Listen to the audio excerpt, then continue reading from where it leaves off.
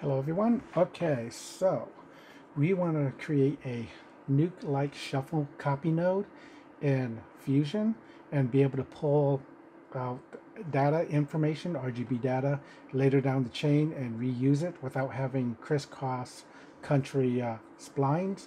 And I'm about ready to show you how to do that. It's kind of a hack.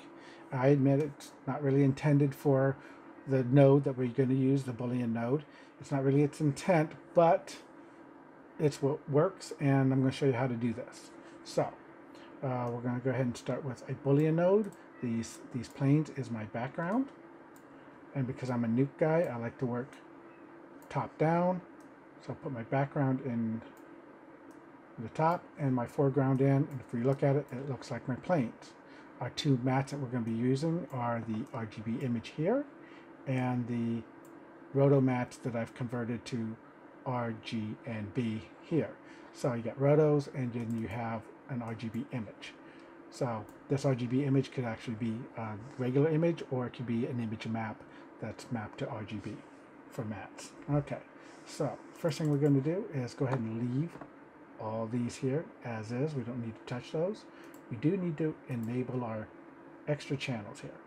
Now from materials to Z buffer, we cannot use those are very specific colors, and so therefore those are out of bounds. But from U all the way down to Y, disparity to the textures, we can use those as RGB information. Now you have to forget the names of these and just think of them as blank textures. I know this is going to get really confusing, but because we can't name our own channels, we have to keep track in our own heads which channels we use and we are converting. So in this case, we're going to use U, V, and X, texture, texture, normal, and remap that to our red foreground, our green foreground, and our blue foreground. Okay, so now we've embedded this image here into our chain. Now we want to embed this image into our chain. So let's just go ahead and copy, paste. We've already done majority of the work. We don't need to do it again. And we've already used these guys. We can't use it again, so we have to start with the next three down, which is Y normal. So I'm going to go ahead and put that to red foreground. Go ahead and put these back to do nothing, and do nothing. So red foreground, green, and blue foreground. So Y, Z, and BG red to these individual channels. Now, if we look through our end of our pipe, we should see our background, which we do, which is good.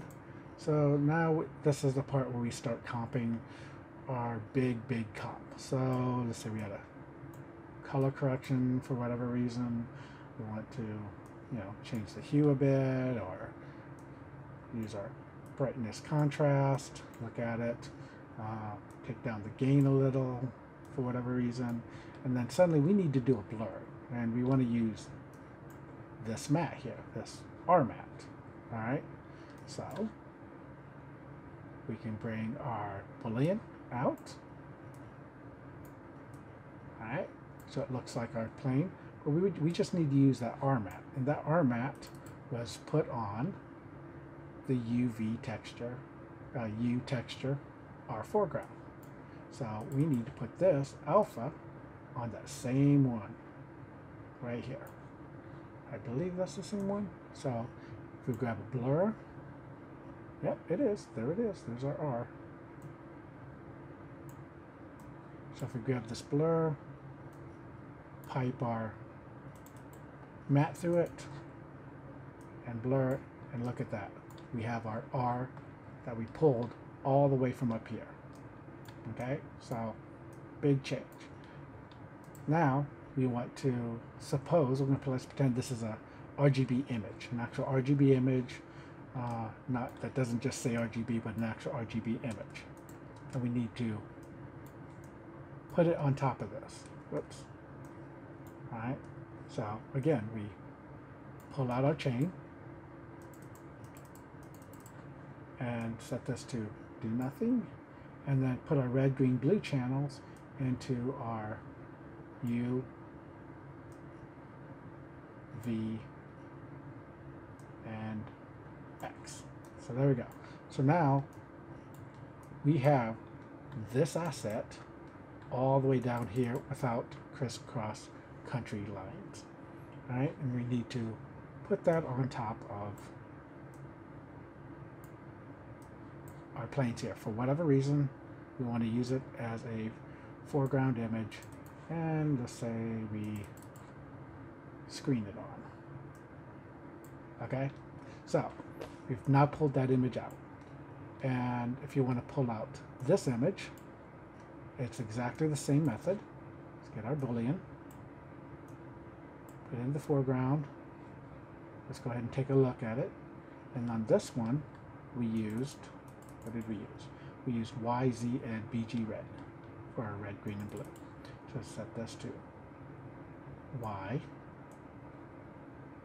Z, and BG red.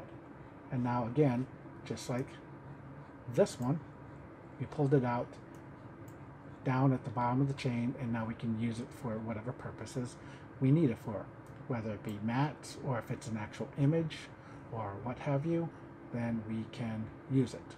So that is how you basically create a shuffle copy-like node in in Fusion, just like you do in Nuke, and you can use these assets throughout the chain without having to have crisscross lines and keeping your comp nice and clean. So if I want to say I want to merge this on,